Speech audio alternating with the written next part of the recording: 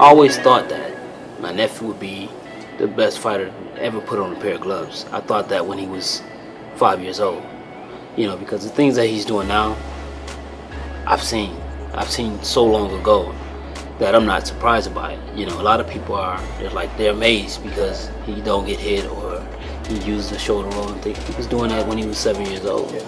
So I mean, to me, it's just a normal thing because I mean it's part of him. I mean it's in his DNA really. I mean because he started so young, and basically, you know, and to see the success that he has, it surprises Dad.